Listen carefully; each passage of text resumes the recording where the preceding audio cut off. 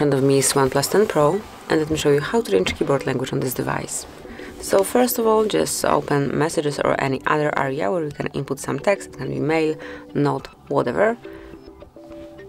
And here we've got the current keyboard. So as you can see, it's set up in English.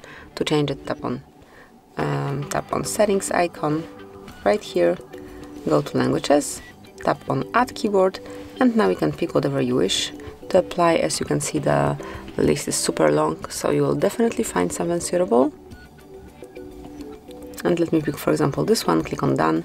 Now let's remove English to have just one keyboard only, and here it is. So as you can see, it's quite simple operation and quite quick.